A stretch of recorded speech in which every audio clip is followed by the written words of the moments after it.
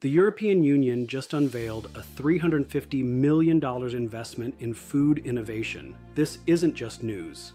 It's powerful validation of the inevitable food disruption we've been forecasting for years. Our 2019 report, Rethinking Food and Agriculture, predicted precision fermentation and cellular agriculture would make proteins 10 times cheaper than animal proteins by 2035.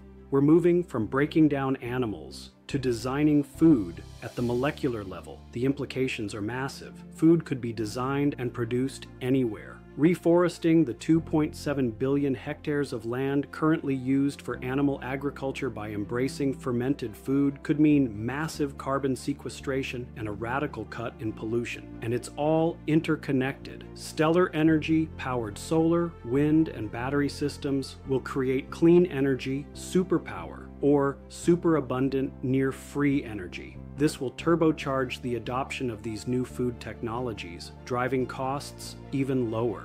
For leaders, the message is clear. Embrace this disruption. Protecting outdated industries is a doomed endeavor. The companies and regions that lead this transformation will secure a massive competitive advantage, creating new jobs, wealth, and a more abundant future. The future of food is fermented, and it's already here.